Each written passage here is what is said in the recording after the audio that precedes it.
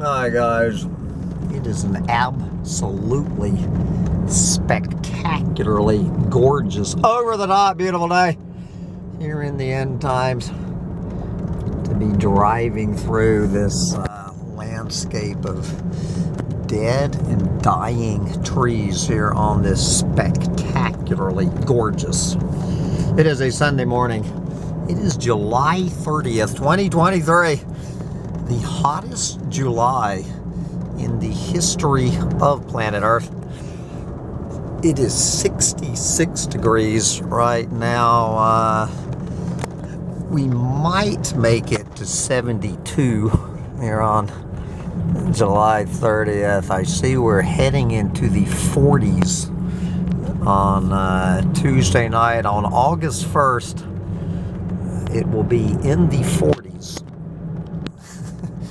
Here, as we see if August is as cold and rainy and gorgeous as July has been here at Bugs in a Jar Farm. My old dog and I are taking a gorgeous ride through the countryside, blowing fossil fuels out our gas-sucking truck's ass while we still can. Go meet some of my doomer buddies up at the Stone Cat Cafe in the wine country of Watkins Glen.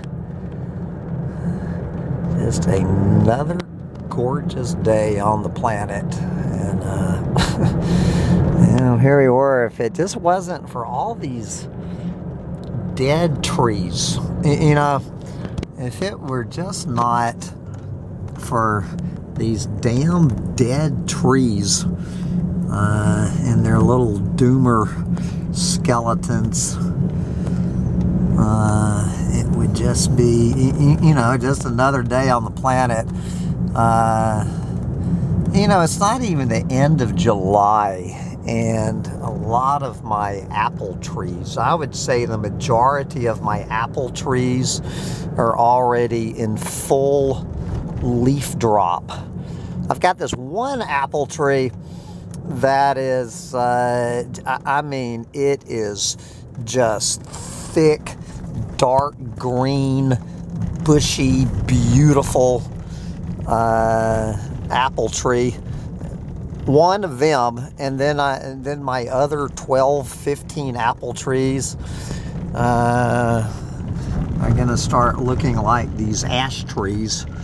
I have no clue what's going on. I do notice, as far as I can tell, there is not one apple anywhere on my property this year. When I bought this place, Lord, in October of 2019, there must have been 10 tons of apples falling from the trees, rotting on the ground, and I will not see one apple anywhere on my property this year that I'm aware of. Even the big, beautiful, bushy green tree without a yellow leaf on it doesn't have a yellow apple on it. Anyway, these are just things to be thinking about on this beautiful day that non-doomers just, I guess, just don't think about. You know, I'm wondering, you know, when non-doomers, when normies are driving through some landscape like this on a beautiful day, just what goes through their minds when they're looking at acres and acres of dead trees, when they see trees dropping their leaves in July.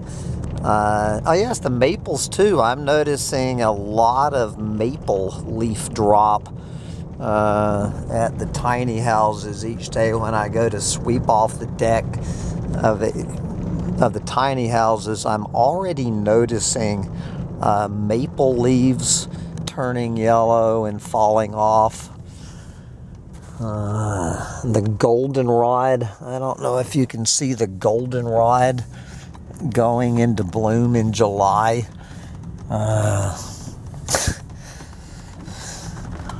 Anywho's, just you can no longer set your calendar by any of this.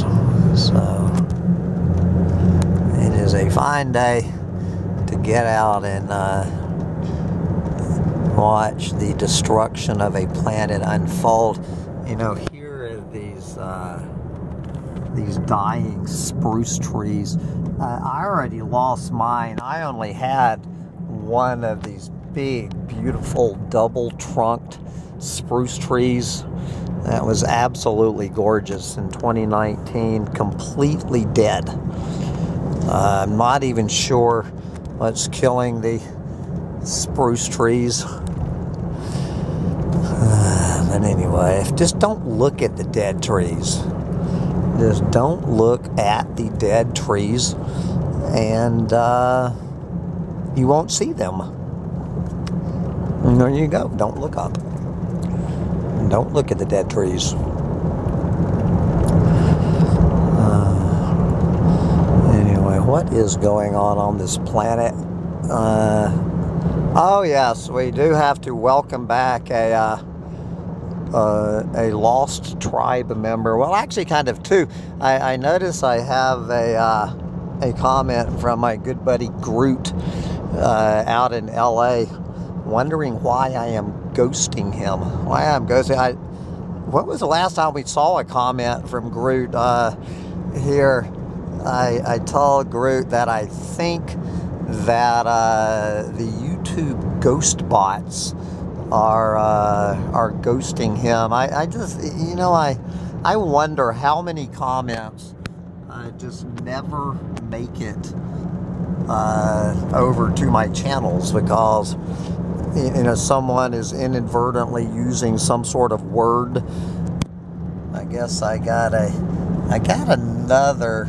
I'm like, every day these age-restricted bots are working overtime. Every day I open up to find yet another one of my videos, and they're usually videos that are, you know, several years old, that had, you know, a couple of hundred views that not one person on this planet has looked at in at least 2 years. And these goddamn age-restricted bots. I guess the one this morning, my love note from YouTube, was a depressed collapsitarian retrieves his bank card or something like that, so we cannot have the younger generation facing you know, facing whatever people under the age of 18 are dealing with. We cannot have anybody under the age of 18 watching some old man get in a fight with his bank over a fucking debit card. Can't have it. Cannot have it. It will it will corrupt the minds of the teenagers. I'm sure having that and the other 500 fucking videos they have age restricted, no longer available to them, will damage their lives. Alright. Coming into the big town of Spencer, New York. Oh yeah, so anyway, so Groot, I guess one of your comments actually got through today. So welcome back, and hope the Ghostbusters are working for you. But of course, the other person who has returned is none other than Dulcinea. We want to welcome Dulcinea back into the fold. I thought that I had blocked Dulcinea from commenting on both of my channels, and I thought that I had blocked her email address, but apparently the blocked email address is getting through to my email. I am not sure how she got around that. But anyway, it is good to let's all give a big welcome back, Dulcinea. I guess they let her out of her rubber room finally. Although she just told me that she has been to the moon, where she has been hiding out. She said the Dulcinea is back from the moon. Of course, you know, the Maggie has fallen completely off the face of the planet. It has been, what, a year and 5 months since the last time I heard from Dulcinea in the bathtub offering to show me her 70s bush. Although, if I recall that video, I think darling, you are showing the entire planet your 70s bush. Oh boy. So anyway, Dulcinea is back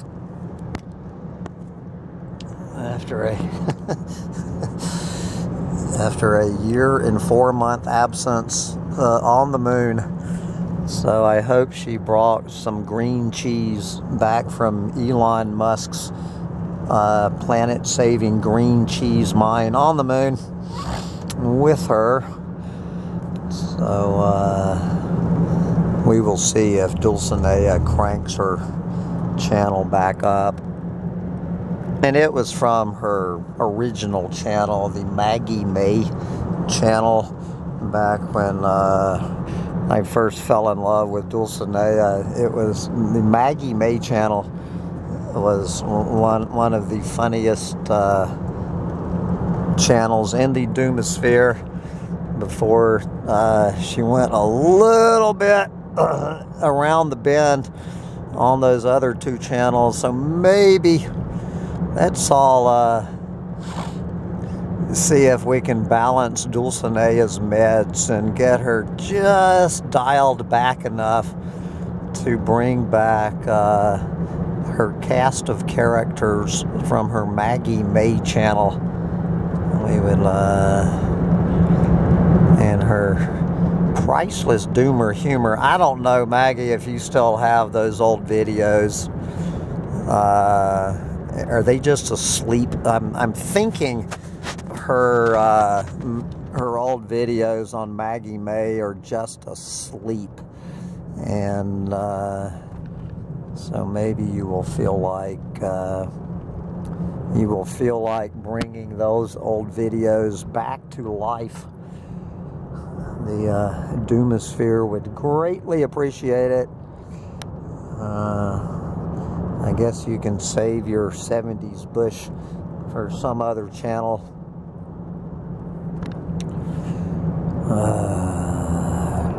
Speaking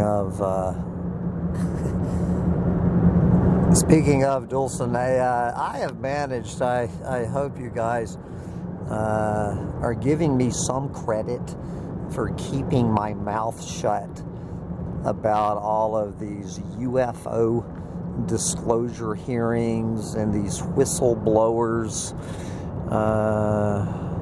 and what the hell all of this new interest in UFO disclosures by everyone from Marco Rubio to Chuck Schumer. You know, when Rubio and Schumer are agreeing on a subject, I think you know things are getting weird on the planet. Rubio and Schumer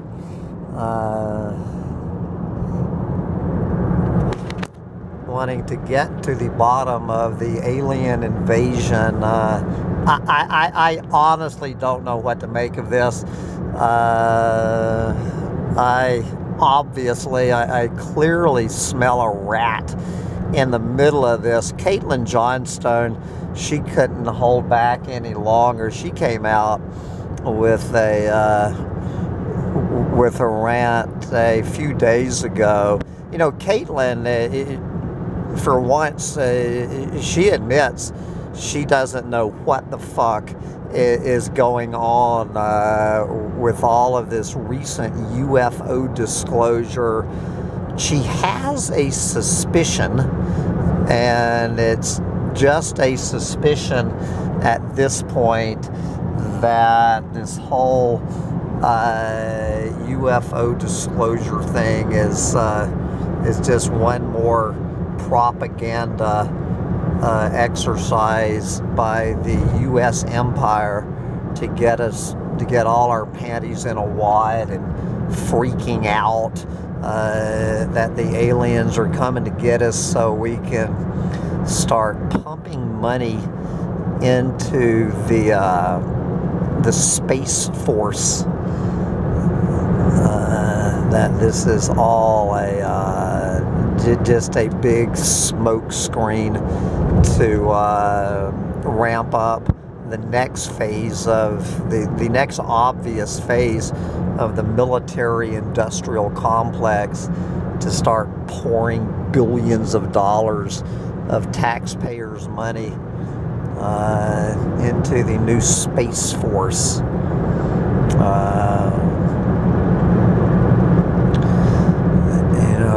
I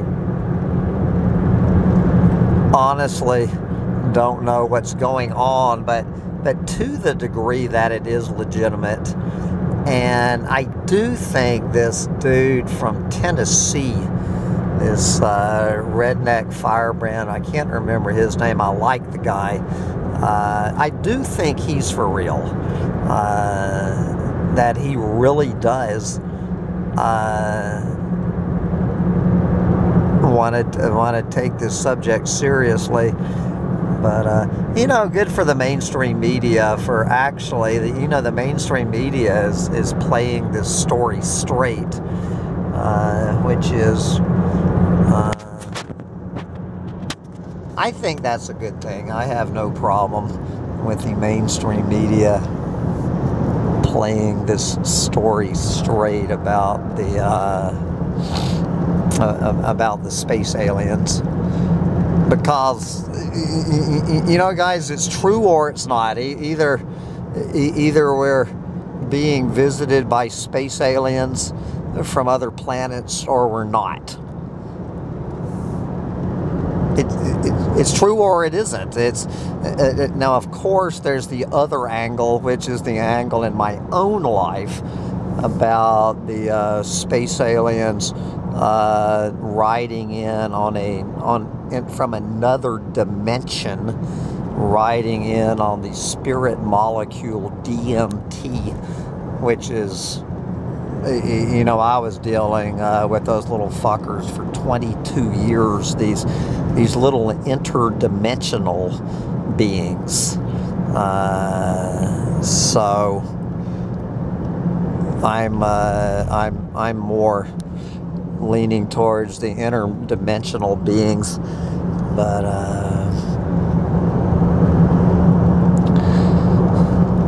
I guess we're just going to keep debating this topic until they get here in their little tic tacs, in their little cubes and spheres and whatnot. But little dog, what do you do? What did you do? You got your neck in the camera strap.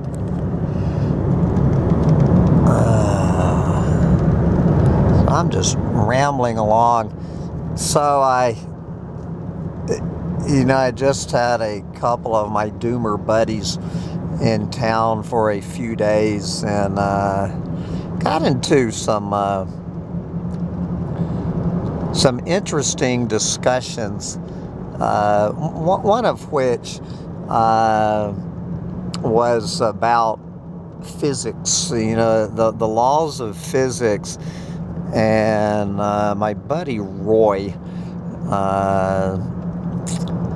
So Roy, I might be not getting this 100% correct, but the bottom line, I think what Roy is saying, according to the laws of physics, every single thing happening on this planet today was predetermined 14 billion years ago. It was set in motion 14 billion years ago. There is no such thing as free will, because it is a law of the universe. It is a law of physics. So he was claiming that, so what it was, we were, several of us, so we met up with Sandy. So there were 4 of us meeting up for dinner at a Mexican restaurant in Hornell, New York, in 2023. And according to Roy's interpretation of the laws of physics, that dinner meeting was set in motion 14 billion years ago. Just like, my little brunch meeting up here in the wine country today. I can't not have this meeting unless, of course, the universe predetermined 14 billion years ago that my truck is going to break down in the next 20 minutes. But according to Roy, and he had some little diagram he was sharing at the table from some Nobel Prize winner, some little diagram he wrote on the back of a dinner receipt. How it was predetermined that the 4 of us were sitting in that Mexican restaurant a few nights ago.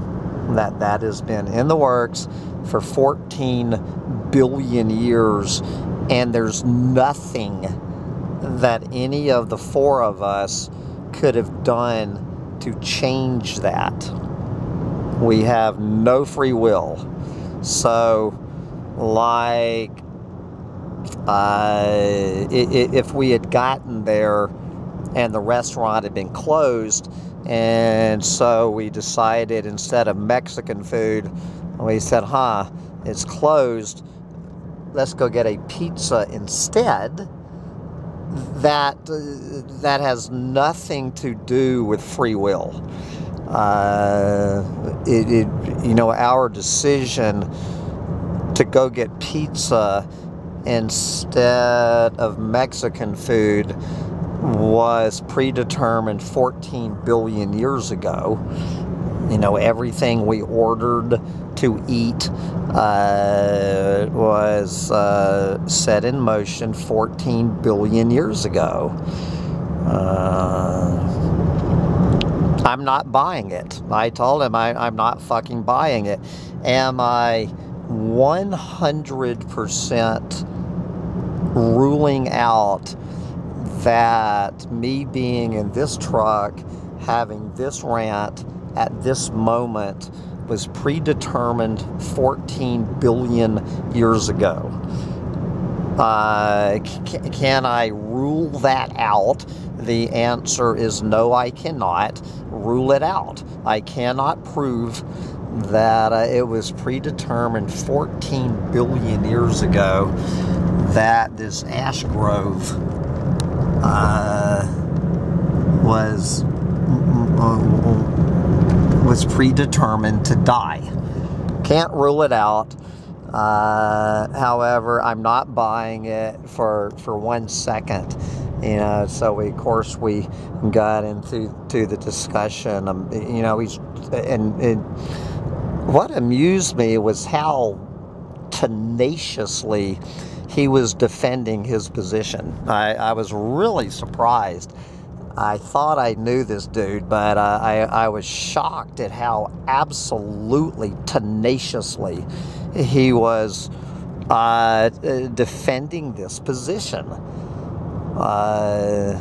We got into this discussion about the 6 sigma level of certainty, which I think the 6 sigma level of certainty is 99.9999% sure. So I guess anybody who, well, I can't say anybody, I guess I can only talk about my buddy. He is 99.9999% sure that our meeting for Mexican food was predetermined 14 billion years ago. He's read a lot of books, he told me. Roy has read a lot of books. He has watched a lot of YouTube videos. I assure you that Roy knows more about the laws of physics than I ever will, because I really don't give a flying fuck. I give about as much of a flying fuck about the laws of physics as I do about astrology, for instance. I don't want to insult you, Ariel. You know, of course, Roy, it goes without saying, I think he's like Sigma 12 on his opinion of astrology, that absolute, unadulterated fucking horseshit on every level. You know, the position of the fucking planets influencing anything on this planet. He completely rejects it. He doesn't give a flying fuck. How many people have read a lot of astrology books, have listened to a lot of astrology YouTube videos, and are as convinced that the fucking position of the planets has anything to do with your personality, your worldview, or whatnot. I generally agree with Roy on this, but I am not going to eliminate the possibility, just like I'm not going to eliminate the possibility that us agreeing to go get Mexican food was predetermined 14 billion years ago. I find them about equally patently absurd, and so he pointed out that astrology had nothing to do with making airplanes fly, that it is the laws of physics that allow a multi-ton hunk of metal to fly through the air.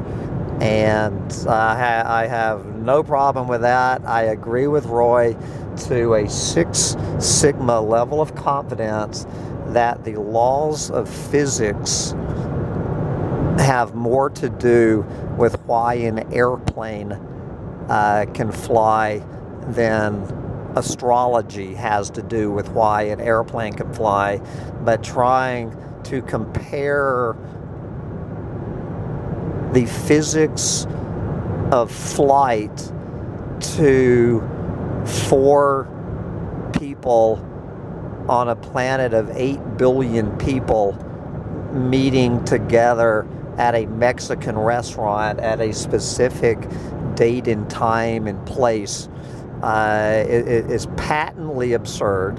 There is no comparison between those two, none whatsoever on any level to try to make that is such a monumental blunder of logic. I don't even know how many logical fallacies. But anyway, we had a fun discussion about that, and the bottom line is that everyone in the car, I noticed Fat Boy was being totally silent. This was totally a conversation between me and Roy.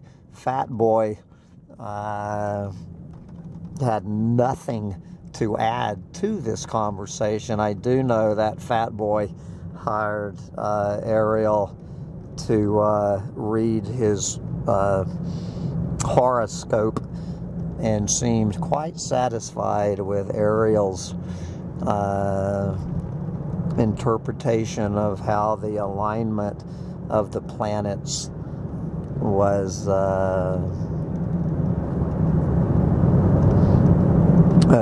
affecting his life. All right, but we all agree we are all to a 6 Sigma level. Everyone in the car agreed to a 6 Sigma level that we are fucked, that we are completely fucked.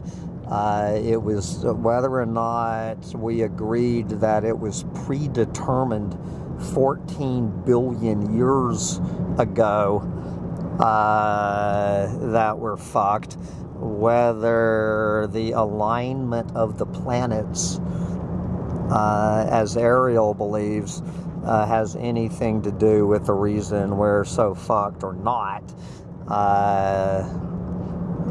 We were all in agreement that we are fucked for whatever reason, and there's not a fucking thing we're gonna do about any of it. It's like, so this is a stand of white pine trees dying, which makes me obviously very nervous to see that stand of white pine trees dying.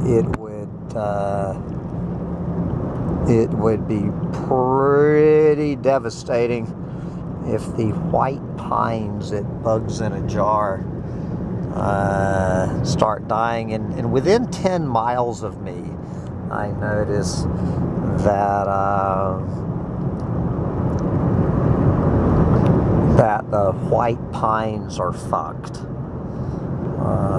They will, you know, the white pines and the hemlocks and the spruce all will, there's no turning this back. It was predetermined, I guess, when humans became the biggest invasive species on the planet. It was predetermined that the white pines and the hemlocks and the spruces at Bugs in a Jar farm are fucked, and I am just racing my white pines to the grave. So this is coming into my old haunts of Montour Falls. So I lived here in 2019. In 2019, this was a beautiful ash grove here in Montour Falls, and I'm pretty sure that's about the time those trees showed their first little hint that things were not right on the planet. But anyway, coming into the big city, so I better start paying attention to my driving. Get out there and enjoy Sunday brunch on a gorgeous 72-degree July day, while you still can.